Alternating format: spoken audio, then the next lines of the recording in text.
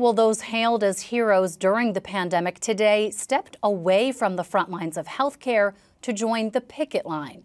Nurses protested in Trenton over continued frustrations with working conditions. These were issues that were boiling prior to COVID. Now nurses say they've reached their limit. Senior correspondent Brenda Flanagan was in Trenton and has the story. Safe staffing. Hundreds of nurses rallied at the State House in Trenton. The RNs called a code red, claiming they're overworked, understaffed, and out of patience with New Jersey healthcare systems that don't schedule enough nurses per shift. They urged lawmakers to pass a bill setting mandatory minimum staffing requirements, especially in acute care settings like the ICU. Healthcare is in crisis. HPAE Union President Debbie White says the stressful working conditions not only endanger patients, they make nurses quit, which exacerbates an already critical nursing shortage. There's a revolving door. People come in, they leave. They come in, they leave. We have to put them into humane working conditions where they are able to do their jobs properly. It benefits not only them, it benefits all of us.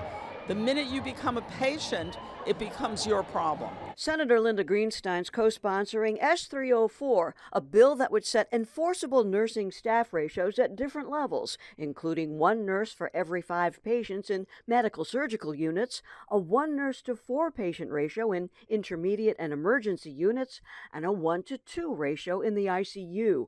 It makes exceptions for unforeseen emergencies. The bill's modeled on a California law enacted 19 years ago. Studies have shown benefits for patients, too. For patients, decreased likelihood of patient death, decreased admissions to critical care, improved patient outcomes,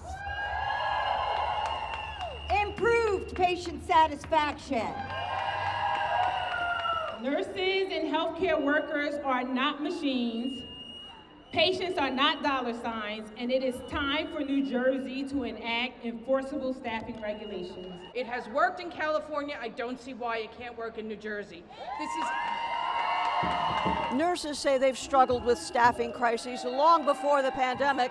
That just made it worse. But polls now show the profession is hemorrhaging nurses. How many more nurses are we willing to lose? Lose because nurses are fed up?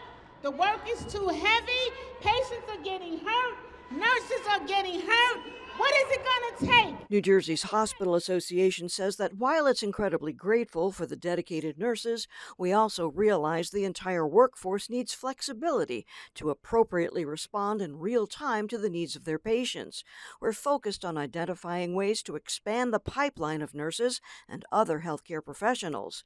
Healthcare systems have resisted mandatory staffing, saying ratios drive up costs. Unions aren't buying it. Unfortunately, many of the hospitals are putting profit over people, and the quest for increasing profits is getting more and more prioritized within the healthcare system in New Jersey. The bill would task New Jersey's Department of Health with enforcing new staffing ratios.